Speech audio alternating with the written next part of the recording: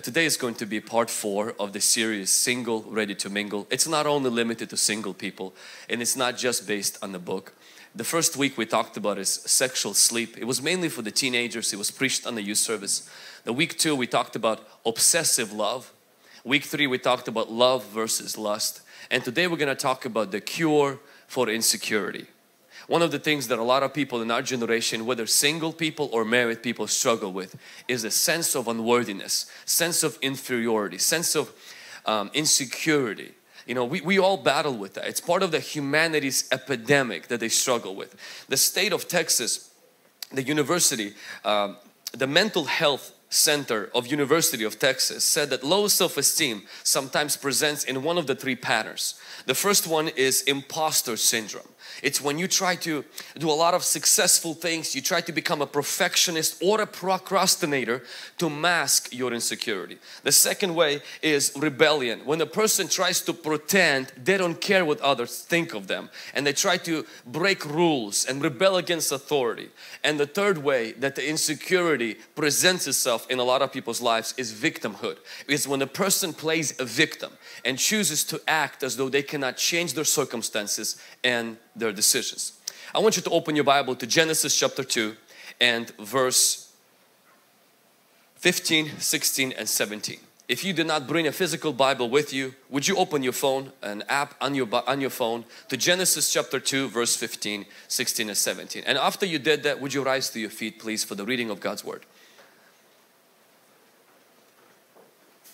If a police officer, as you're finding the verse, if a police officer doesn't have a police car, doesn't have the badge, doesn't have the uniform, he cannot operate in the area of his jurisdiction. He can still have the credentials in the police department. The police department can still confirm legitimately he is a police officer, he works here. But if he doesn't have the car, if he doesn't have the uniform, if he doesn't have the badge or the gun, you will never pull over. You're not going to get a ticket from him. You're just going to keep on driving. Why? Because he doesn't mean anything. His identification is what gives him the power to operate in his jurisdiction. You have to understand, as a Christian, God has given you an identity. But if you're not living out of your identity, you cannot operate in the kingdom of God. You will sabotage every relationship you go into.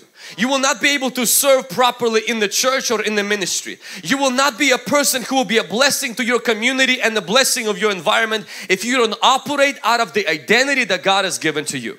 The question is not whether you have the identity. The question is, are you operating out of the identity? Genesis chapter 2 verse 15 says the following. Let's read it together on the count of 3. 1, 2 and 3. Then the Lord God took the man and put him in the garden of Eden to tend and keep it.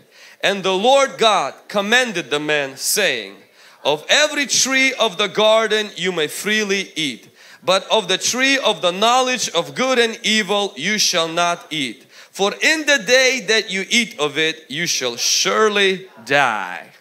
Say, I don't want to die.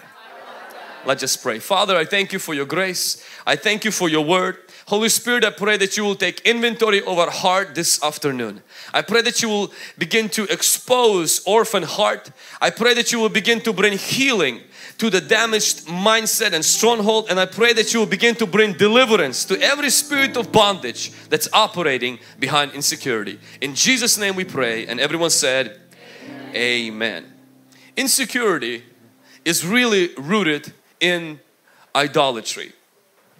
Idolatry is placing your hope, looking for your definition of who you are in something other than Jesus Christ. Idolatry is not necessarily having a little idol in your living room where you come and worship. We don't do that kind of idolatry. Our idolatry is more sophisticated and domesticated. Our idolatry today is when we place our trust, when we draw our identity from something other than Jesus Christ. That, my friend, is idolatry. God said in Jeremiah, through the prophet Jeremiah, He said, for my people have committed 2 evils. They have forsaken me, the fountain of living waters, and hewed themselves cisterns, broken cisterns that hold no water. Meaning God was saying, my people have rejected me as the source of who they are. But instead, they have started to look to other things to define who they are. My friend, people who struggle with insecurity, and I do not mean an insult to no one who's battling with this, because all of us do. It's an idolatry problem, not an insecurity problem. It's when we place our trust in something other than Jesus. It produces two feelings. Sense of inferiority when you have nothing, or sense of superiority when you got something.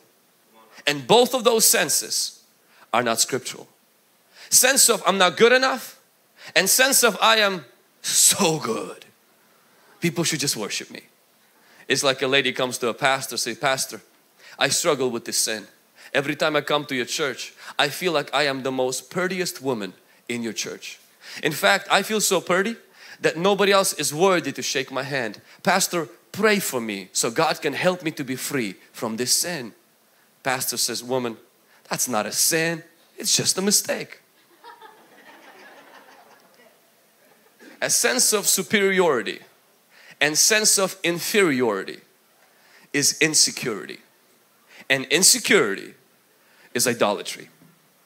It's placing our trust in something other than Jesus. Insecurity not only is idolatry, insecurity leads to insanity. Every person who is insecure is a little bit insane. Keep looking at me straight. Some of you are about to take your spouse's hand, say, "I told you." Why? Because insecure people are chronically jealous. Insecure people are overly sensitive. Insecure people are always thinking somebody is talking about them. Insecure people are they're so focused on their own feelings and they focus on what somebody is saying about them that it takes them into the realm of they begin to become a little bit crazy. When King Herod was here on this earth and the wise men came to King Herod and they said, "A king is born. Can you tell us where?" King is on the throne. Another king is born. It could make anybody just a little bit jealous. But see, a person who bases their trust in God knows one thing. The position I occupy belongs to God. A God who brought me into this position, God will keep me in this position. And like David says, if God finds no delight for me to be in this position, may He do what He desires, but His name will be praised. Herod, on the other hand, begins to search where this new king was born, and when he doesn't find, he goes in and kills all the babies under the age of 2. History says Herod actually killed one of his wives, 2 of her sons, and his older son out of jealousy, fear and suspicion that they are trying to overthrow his kingdom. In fact, Emperor Augustus commented and said, "It's safer to be Herod's pig than his son." Why? Because insecure people are insane. King Saul was the same way. King Saul, though he was taller, he was so handsome, but he was so chronically insecure that on the day of his inauguration, when he was to be announced as the king, King Saul was hiding behind baggage, behind bags. Imagine, and he wasn't there preparing like in a green room, you know, getting himself worked up. He was so shy and afraid to get up and to be inaugurated, to be promoted as the king. Now at first it seems like, oh look, he's so shy. He's such a, you know, he's so humble. He doesn't think of himself highly. That is so good. No, no, no. Insecurity is false humility. Because this inferior guy, give him power and he becomes a monster. He goes in from hiding because he's so insecure to then disobeying God, chasing David, destroying people's lives, killing priests, doing bizarre things. Why? Because insecurity here looks like false humility. But if it's not cured, give insecure men power and Hitler will have nothing on them. Because insecurity is very, very damaging. It destroys, it makes us crazy. It makes us go insane. It makes us jealous of people. It makes us compete with other people. And it makes us people who are not celebrating other person's success, who only like mosquitoes. We live off of other people's blood. We live off of other destroying another person. It's like 2 people who had a shop next to each other. and they were competing. Two owners, two businessmen were competing. They were rivals. They were always checking on each other to see who's doing better and always wished that the other would fail. And one time the angel comes to one at night and says, what do you want me to do for you? But remember, what you ask for, I will give to your enemy twice as much. So if you ask me for a house, your rival will get 2 houses. If you ask me for money, they will get double of that. What would you have me do for you? He said, here is my request. Strike me blind in one eye, so that my neighbor will lose both eyes. Insecurity is insanity. Anytime you're not operating out of your identity, you're operating out of insecurity. It is already idolatry. And sooner or later you are going to be a little bit insane. Even if you don't get diagnosed as insane, even if they don't put you in a mental institution, everyone around you will know being with you is crazy. We live in a generation today where the competition, because of social media, there is such a big focus on trying to be better than somebody else, trying to compete, trying to be something that we are not. And I want to make an apology right now, because in previous years of my ministry and preaching, I have made fun of chickens. I have glorified eagles, and I have said statements like, you know, be an eagle, don't be a chicken. And then I did some studying and I've realized that actually eagles produce only 2 eggs a year. Chickens 260. And eagles have never provided an egg for my breakfast. I've been to quite a few restaurants, but I've never seen an eagle meat on the menu. So I just want to apologize to all the chickens and to say, chickens, continue to be the best chicken that you can be. Because eagles, yes, they can soar, but they can't produce eggs. Because eagles, yes, they're beautiful and they're noble, but honestly, nobody eats their meat. So I just want to challenge each one of you, never try to be the next this or that. Be the first you. God is not interested in making you better than another person. He wants you to be better than you. Touch your neighbor and say, be better than you. Don't try to be better than me. Try to just be better than you. God is not competing. God wants to make us complete. Before we talk about the cure, I just want to show you just a little difference between what insecurity is and what identity is. Insecurity is into titles. Identity is into towels. Jesus was in the Last Supper and the scripture says the disciples were bickering. Who's going to be first? They wanted the title. Who's going to sit at the right hand? Who's going to sit at the left? Who's going to be closer to Jesus? Because see, when you are insecure, you always need a title. And if title is taken away from you, your life is taken away from you. People who have their identity anchored in Jesus, they can do just fine without a title because they're looking for opportunity to serve. Insecurity is into competing. Identity is complete. Insecurity focuses on weight. Identity focuses on worth. Insecurity looks in the bathroom mirror to see who they are. Identity looks in the mirror of God's Word to be defined who they are. Insecurity is always jealous. Identity is always joyful. Insecurity is focused on issues. Identity is focused on intimacy. Insecurity is always into self-pity. Identity is into self-care. Insecurity lives out labels that people put on them. Identity lives out of love that God gives them. Insecurity, like Adam, hides from God, but people in identity, they hide in God. Insecurity feels abandoned. Identity walks as though they're adopted by God. And lastly, insecurity leads to idolatry. Identity leads to inheritance. Somebody say amen.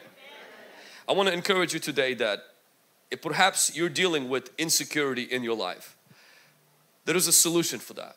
And the solution is, we're going to right now look at the scripture that we've read. God tells Adam, He puts him in the Garden of Eden and says, out of every tree in the garden I want you to eat. But one tree of knowledge of good and evil, don't eat of that tree, just leave that tree alone. Tree of life was there in the middle of the garden. But there was also all trees, other trees, good trees that God told him to eat of. And there was one tree in the garden that was the tree of knowledge of good and evil. I want you to notice, it wasn't called the tree of death. It wasn't called the tree of Satan. It wasn't called the tree of sin. It was the tree of knowledge of good and evil.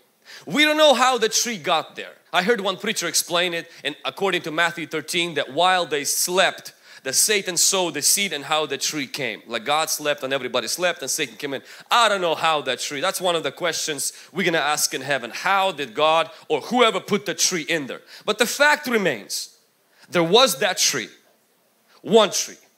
But there was hundreds of other trees God said to eat off of. Write this down. The first thing that I want you to remember out of this message today is this, is you will always have a reason to feel insecure. And even when you do, you will have a choice not to feed on your insecurities. You will have a reason to feel insecure, but you have a choice not to feed your insecurity. Adam had a tree in the garden of knowledge of good and evil. You and I also have a tree in our garden. It's something that is there, that you might not be able to remove it. You might not be able to change it. And if you give focus to it, you think about it too much, it will make you feel inferior, not good enough, unworthy, ashamed, ugly. You don't measure up. You're worse than other people. The way Adam did. He felt ashamed. He felt afraid. He felt fearful. In fact, those feelings led him to start creating some clothes. And even those clothes didn't fix those bad feelings that he started to hide from God. That's what this tree does. And maybe you have something in your paradise today. Perhaps that tree is your physical appearance. There's nothing you can do to change it. Perhaps it's something that happened a long time ago. Something that someone has said. You cannot undo that. And that thing today causes you to feel that. That thing doesn't cause you to feel that. The tree didn't make him feel ashamed. It's eating from the tree that made him feel ashamed. The tree doesn't make you feel ashamed. It's eating from the tree that brings guilt, shame and insecurity. In my case, when I was younger, as a teenager, when I was born, they said that something happened during the birth where one of the optical nerves was damaged and I was born, and as a child everything was fine. But then later on, when I was age 5 or 6, they started to notice that one of my eyes was different than the other. Now when you're a little kid, like a baby or a toddler, and you're fat, your eyes are like different, nobody cares, right? Have you ever looked at the kid and said, that's the ugliest kid I've ever seen in my life? No. You see some of these kids like 6 rolls. And like, oh, this is so cute, this is so awesome. You look in there like, no, this is not cute, that thing is fat. But when you're a kid, there's no such a thing as fat, you're just cute. Until you're age 5. And then you're not cute, you're pleasantly plump. And then you hit 11, you're not pleasantly plump, you're fat. You hit 13 and then you get bullied for the very thing you got called cute at the age of 13, you're bullied for. And that's what kind of started to happen to me. In the Ukraine, I was bullied, I was made fun of, was called with labels, partially because of my eyes. When we immigrated to the United States, all of those things that were spoken about me, and then I kept looking in the mirror, I started to feel the same thing that Adam felt. I felt inadequate, I felt I wasn't good enough.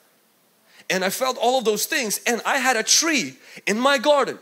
This tree was called my physical appearance. It wasn't bad. Physical appearance is not a bad thing. Tree of knowledge wasn't a bad tree. The only thing that with this tree, God says you shouldn't eat of this tree. Don't remove it, just don't eat from it. But my problem was that I was eating from this tree. I allowed my physical appearance to determine who I was. And for the longest time, I had a difficult time to relate with people. I had a difficult time to even relate to God. I did very poorly in school. My grades were not good in school. I had a difficult time to even establish myself in the church and to do some things in the church because I felt like everybody rejected me. I felt like nobody wanted me. Nobody wanted close to me. And I felt like it was the world's fault. And all the shame and all the inadequacy that I felt, little did I knew, it wasn't because there was a tree in my garden. It was that I was eating of the tree that produced the feelings I was feeling. What does that mean? Let me just make it simple for you. I was allowing my body to determine who I am before God. And when I stopped eating from the tree of knowledge, the tree of my physical appearance, and I started eating from a lot of other trees, I started to feel different. I still have the tree of knowledge in my garden. You're looking at it. But I'm a different guy today. I'm not a different guy because I'm better. It's not because the temptation is no longer there. I have other temptations that are as strong as that one. But the principle remains the same. There will be things in your garden that you cannot remove, you can fix and you can change. But you are commanded by God not to eat of that tree.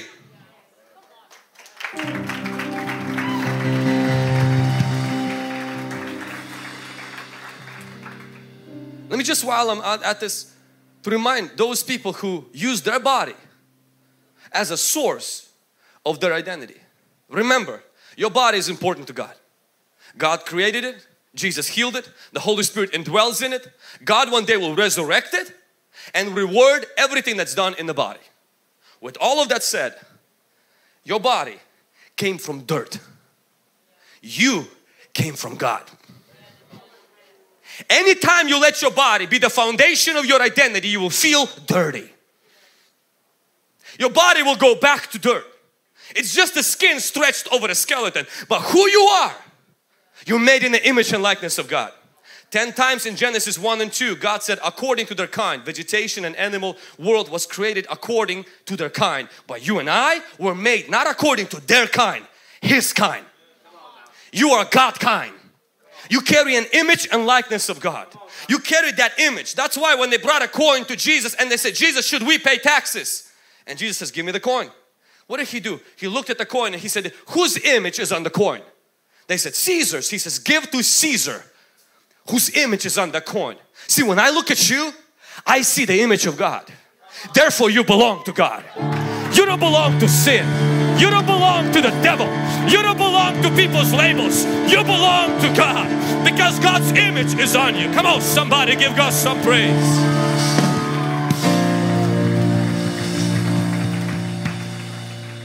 If you feel dirty, it's because you let your body be your foundation. Now, some of us in here today, you walk around and you feel great. And not because you know who you are in Jesus.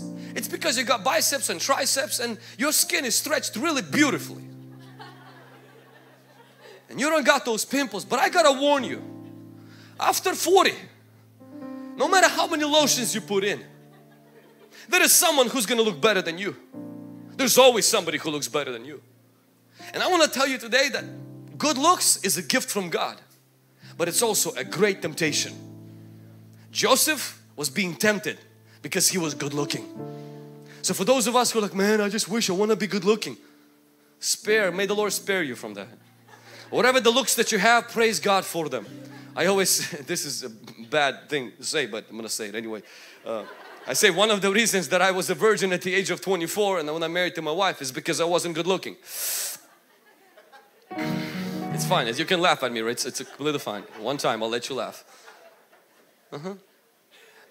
And when I was younger, I used to think, oh man, I wish I would have looked like somebody else better. But then I grew up and I realized one thing. You know, you don't have to have the best looks to marry a good girl as a guy. Most of the girls, they flirt with good-looking guys. They don't marry them. Girls settle for guys who have something in their brain and something in their wallet.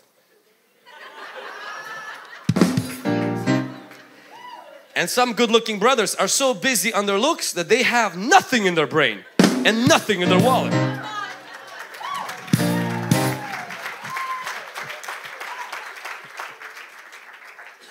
So brother, you know, if you got some tree in your garden, it don't look good, don't let that tree define you. Get busy, work on your career, get some stuff going. Why? Because at the right time, don't ever believe in that lie that just because you are not maybe as good looking as somebody else, you'll never get married, you'll never have a great life. All of that is a lie of the devil.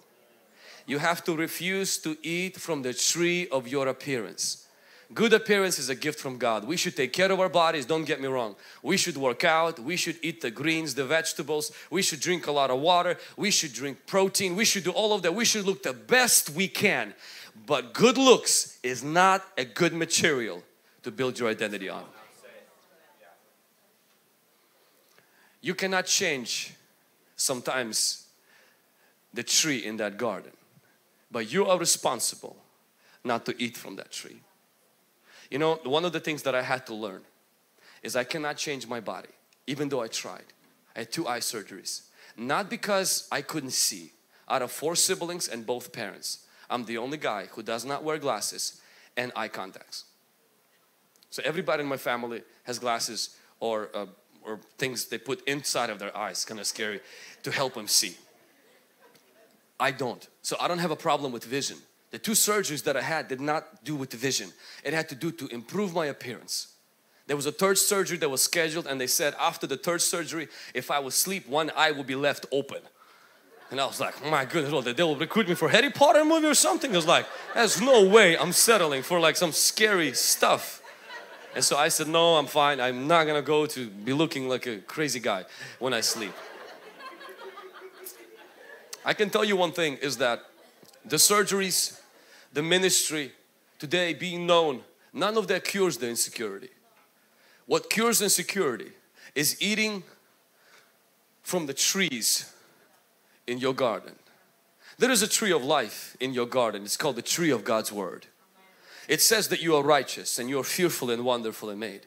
If you walk a little bit further, there's another tree. It says that you are worth dying for because the blood of Jesus was spilled on your behalf.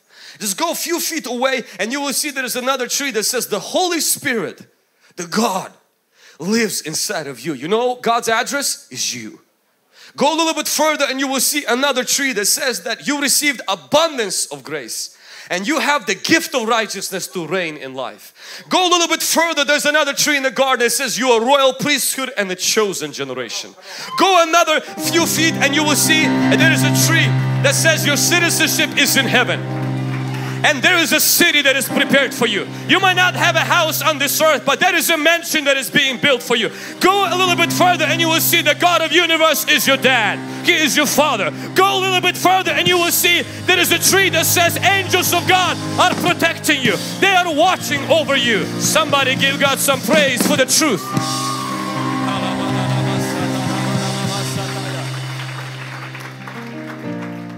The Lord had to teach me, and still does that, to stop eating from the tree of my appearance, my accomplishments, but to eat from the tree of the truth, to eat from the tree of His promises, to eat from the tree of what He says about me. Renew my mind until I think different, until I feel different, because see, your feeling comes from what you feed on.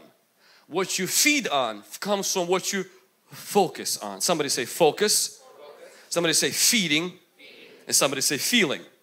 See, feeling is a result of what you feed, and feeding is a result of what you focus. You focus on yourself, you will feed yourself with you. You will be aware of you, and then you will feel either inferior or you will feel superior.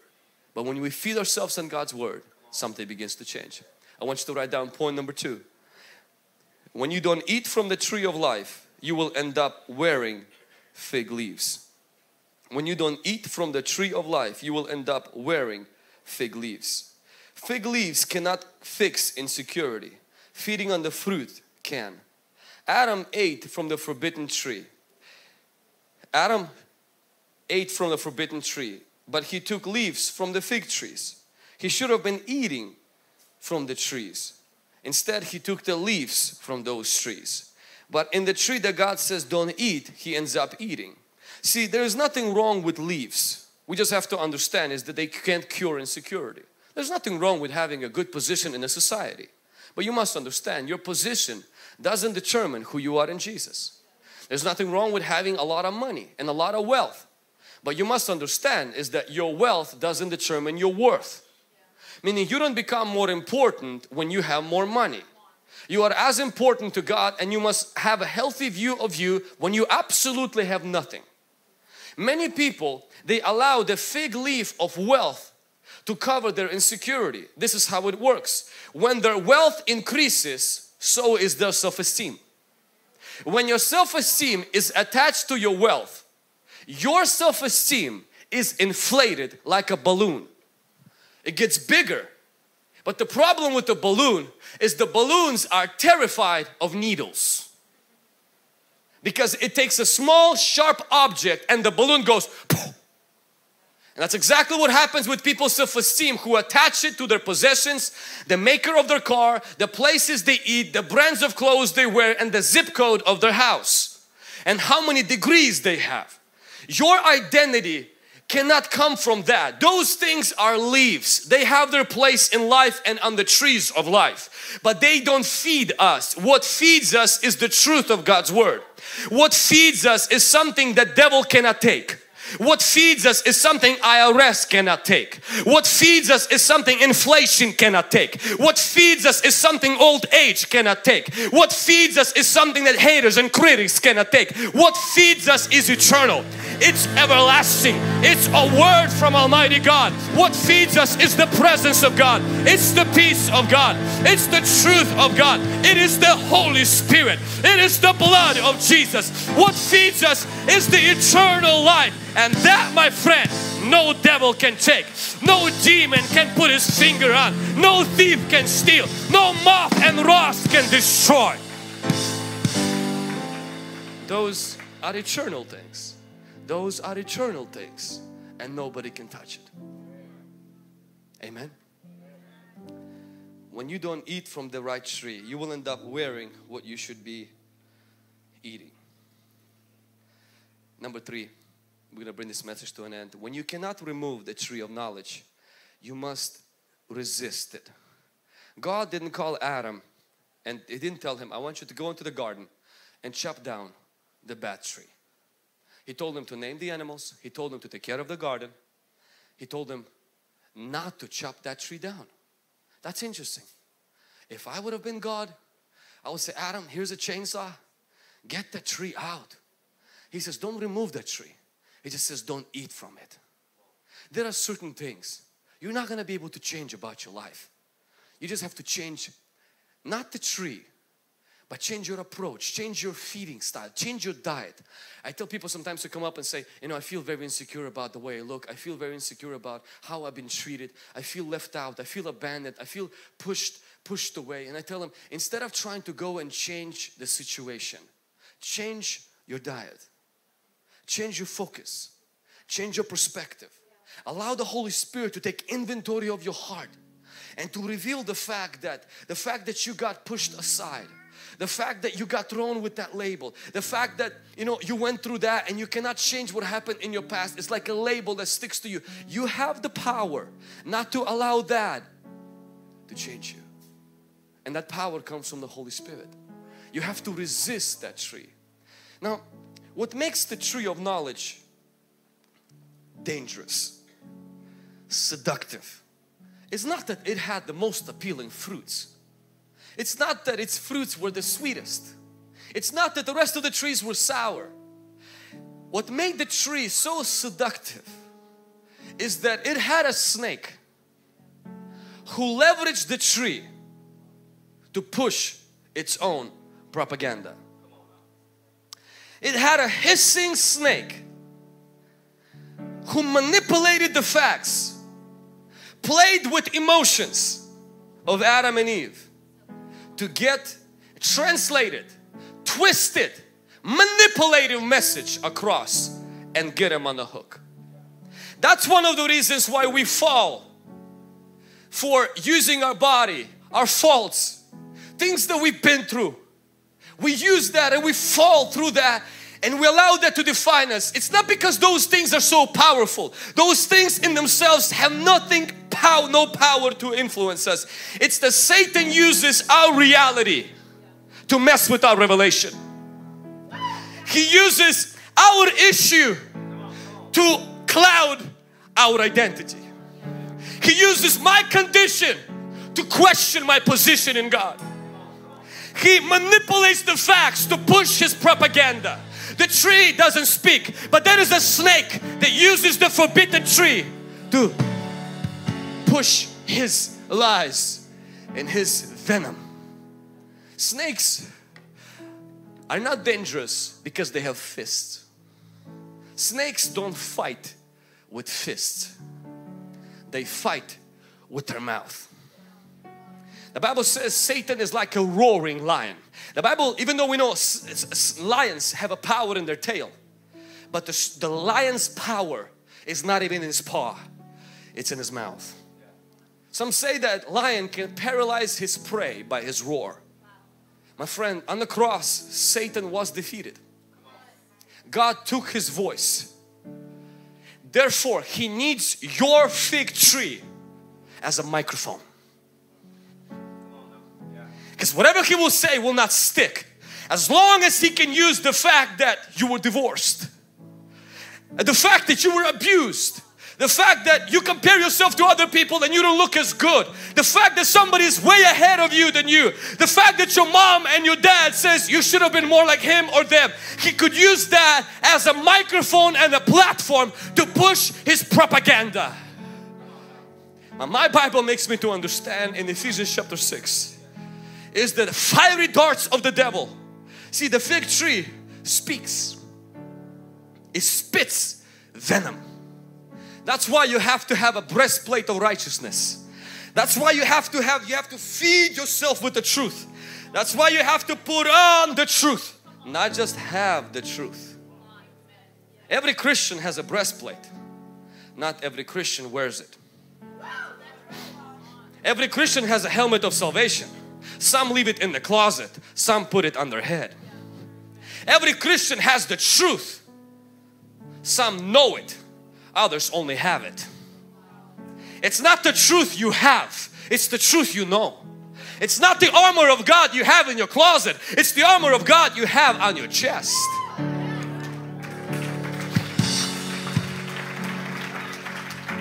It's not the tree in your garden, it's the fruit in your mouth. It's letting this go from information to revelation, application, transformation. It goes inside of you. You can have a truckload of soap in your house and stink like a skunk. The presence of soap doesn't make you clean. It's applying the soap on you that washes away dirt. There was trees there. Adam didn't eat of them. He ate of one tree. Why did he eat of that tree? Not because it was appealing. It had a snake behind it. God never told him to destroy the tree, but He did give him the power to destroy the snake.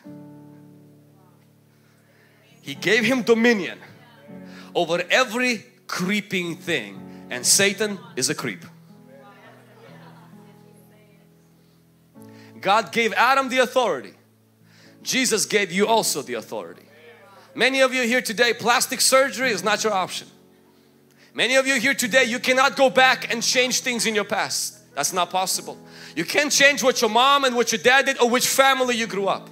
Some of you, you cannot change some of the weaknesses that you have, natural things that you cannot change that. But what you can change is this, is you can break the grip of a snake from using your reality to influence your revelation, from using your circumstance to influence your character.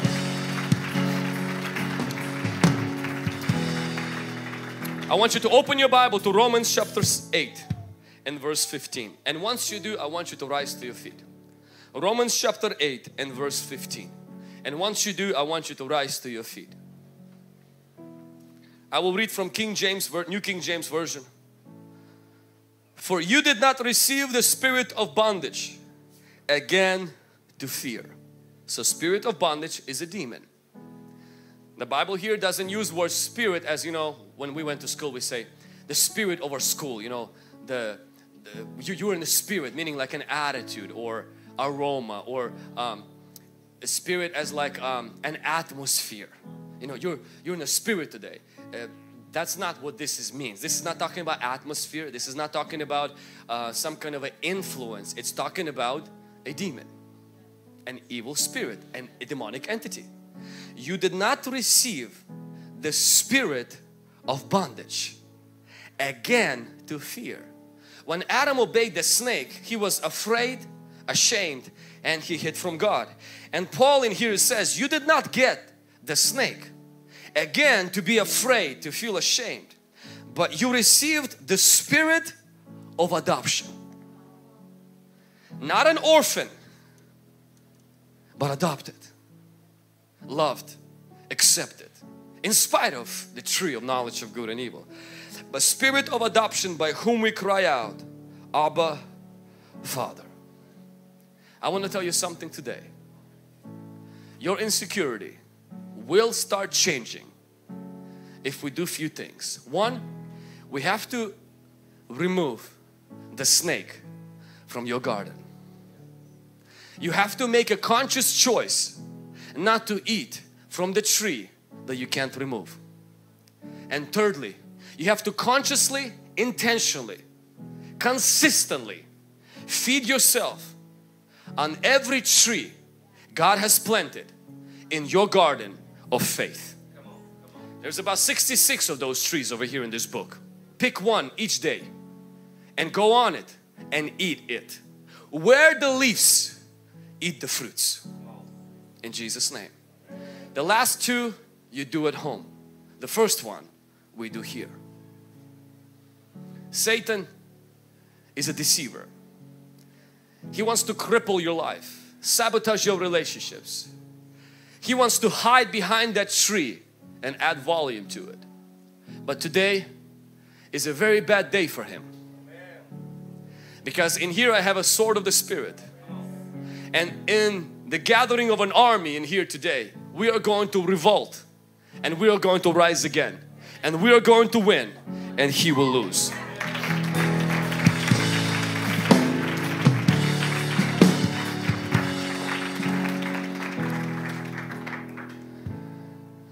David killed Goliath with his own sword.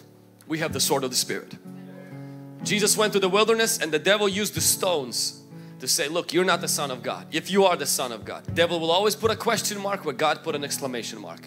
And Jesus looked to the devil and he didn't say, oh, I am so sorry. Jesus said, and he rebuked the devil. He spoke back to the devil.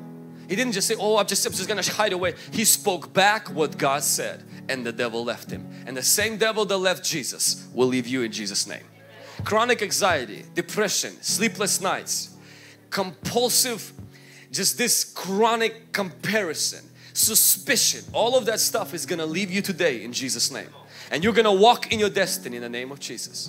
As we're gonna have Pastor Ilya, Pastor Rick and Pastor Martin on the stage right now. I want you to grab your Bible in your hand and I'm gonna lead you in prayer and we're going to lead you together to receive freedom today in your life. I want you to say, my body is the temple of the Holy Spirit. I want you to say, my spirit is the dwelling place of the Holy Spirit. Say, I am saved, I am healed, and I am delivered in Jesus' name. I'm a new creation. I am justified. I'm a royal priesthood. I'm a chosen generation. My past has been washed. My future is clear. The God of heaven and earth is on my side. And right now, I take authority over every hissing snake using my situation to confuse my identity. Right now, your time has expired. I command you out of my garden. I command you out, out, out. I break your grip. Listen to me, Satan. You will no longer have the power over my identity using my insecurity. Right now, I drive you out. I command you, leave my place, leave my garden. In Jesus' name. Come on right now, open up your lips. Use the authority in Jesus' name. Begin to command every hissing snake to lose its grip in Jesus' name. Yes, Father, we come against right now every snake, every demon that torments His people, and we break your grip. We declare, we stand on the promises that God has given us, that we are a chosen generation. We are what you say that we are. We have what you say that we have, and we can do what you said that we can do. We are not defeated. We are not mistake. We are not forgotten. We are not abandoned, but we are children of the Most High God. The same Spirit that raised Christ from the dead lives inside of us. And we break your grip, Satan. We break your grip over our lives, over our destinies, over our bodies in the name of Jesus. We break you down. We silence every voice that's spoken against us, that's spoken to our future. And we stand on the promises of God of who we are in Jesus' name. In the mighty name of Jesus Christ, let's continue to be in the attitude of prayer right now. As the Bible says that the snake seduced man to commit sin, to do the wrong thing. But God Almighty made a promise, and He said, until the end of days, man shall crush the head of the snake. The Bible says that we have been given authority to trample on every snake and scorpion. Whatever that snake has been telling you today, whatever that snake has been whispering to your life, it is time right now to break it at its neck. Begin to say right now, in the name of Jesus, in the name of Jesus, you snake of lies, of insecurity, of deception, I come against you by the power in the name of Jesus. Lose your grip over my life. Lose your grip over my conscience. Lose your grip over my mind, over my spirit, soul, and body. Begin to pray right now and to break the head of the snake, the lies, the misconceptions that have been spoken against you. Begin to command it right now and break it in the name of Jesus. I know who I am in the Lord. I know what He says that I am.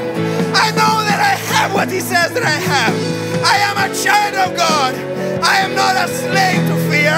I am not a slave to guilt. I am not a slave to shame. I am not a slave to sin. In the name of Jesus Christ. In the blood of Jesus Christ. In Jesus' mighty name. In the mighty name of Jesus Christ. See, devil, the only power that he has is in his mouth. But my Bible tells me and makes me understand that I also do have a power in my mouth. And so the way we shut the devil up is when we open our mouth. Because two people can't speak at the same time. When we speak, we have the authority of God. The Bible says that we carry the power of life and death in our mouth. And we're going to speak today. Also in Psalm chapter 8, it says this: out of the mouth of babes and nursing infants, you have ordained strength because of your enemy, that you may silence the enemy and the avenger. And right now we're going to open our mouth and we're going to begin to declare who we are in Jesus Christ.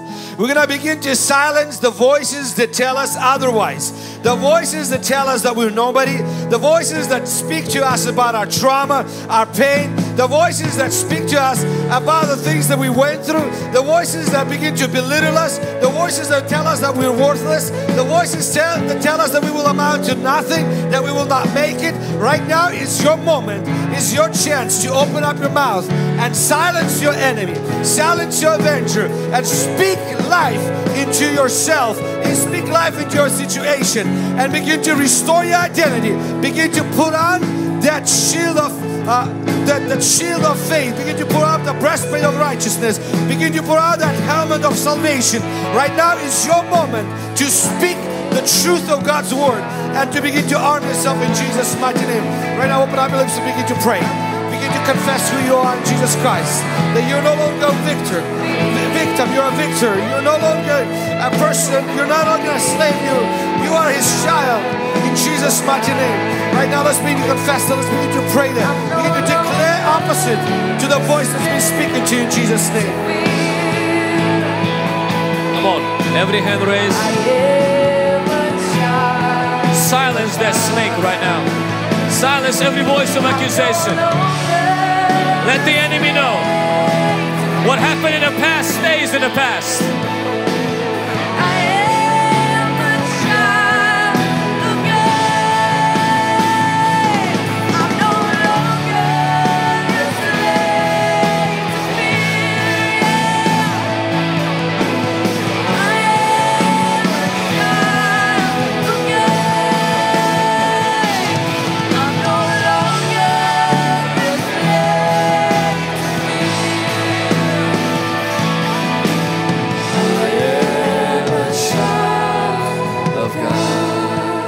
sing it one more time.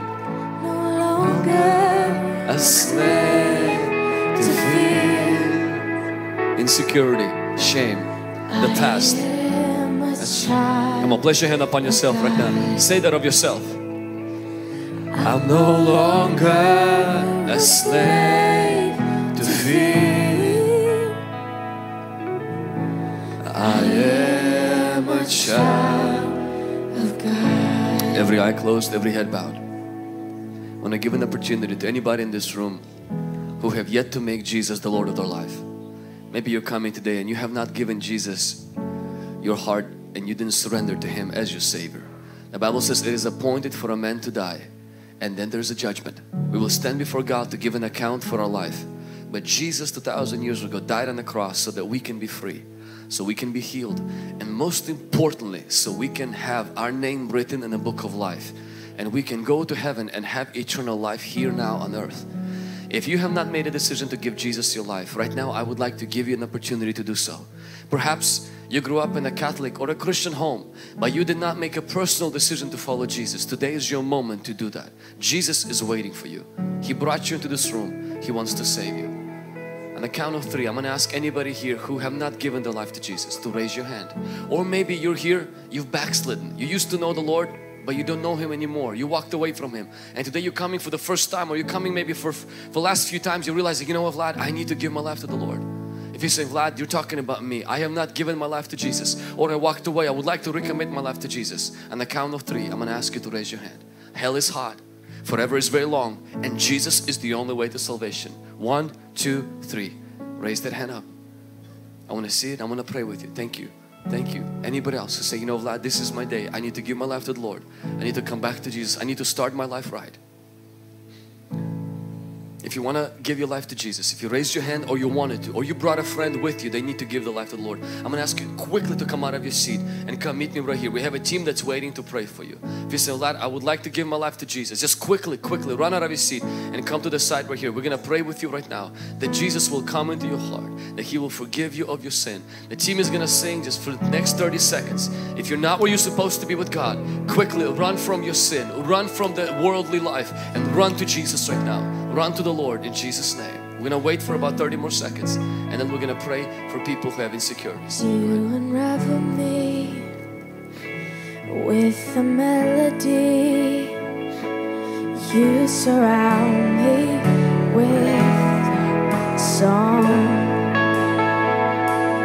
of deliverance from my enemies till all my fears are gone.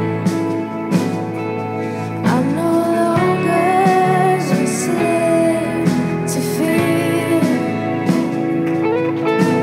I am a child of God. I'm no longer a slave to fear.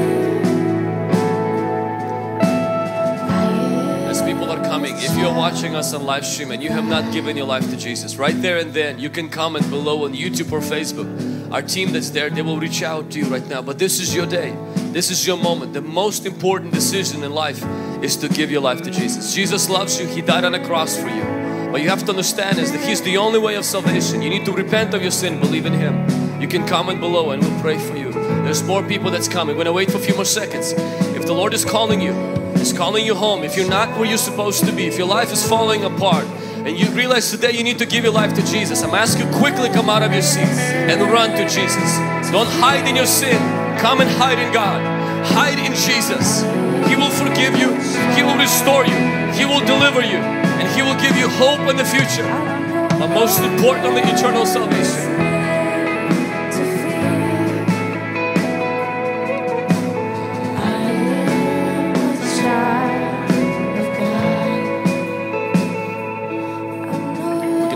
Right now together with every person that came to the front. Could you guys just for a second look at me? I'm going to lead you in the prayer and then the prayer team is going to continue to pray for you.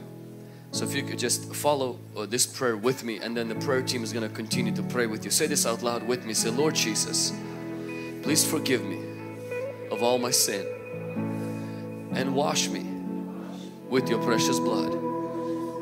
I acknowledge that I did not live right, and I repent for that. I turn from my evil ways and I place my trust in you. I ask you for your help to live for you in Jesus' name. I receive the gift of forgiveness. I receive the gift of the Holy Spirit. I receive the gift of holy life. Deliver me, heal my heart and restore me in Jesus' name.